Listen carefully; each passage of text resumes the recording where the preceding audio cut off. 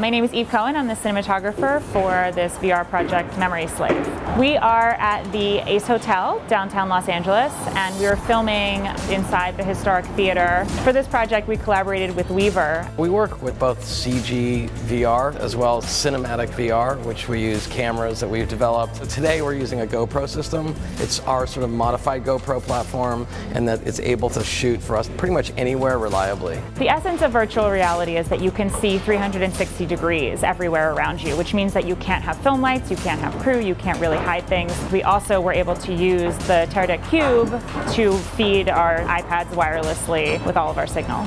In the past, we've had to use wired or tethered video village, which actually requires us to composite that out, which is labor intensive in post. Being able to work with the cube and having an iPad that I can walk around with makes it much more flexible in where I have to be and how close I can be to what's actually happening. You also have 4 or more cameras, so it's really important for monitoring that you are able to see all 4 images at the same time.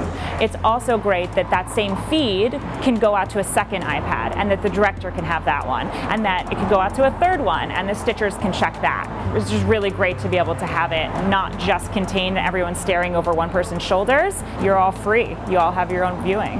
I see a lot more growth in VR production. I think that there's a passion for people to tell stories in a way that's new and different, and VR kind of gives you that capability. And I think all the technology that we're using right now is actually getting forced to change to support this kind of filmmaking and storytelling.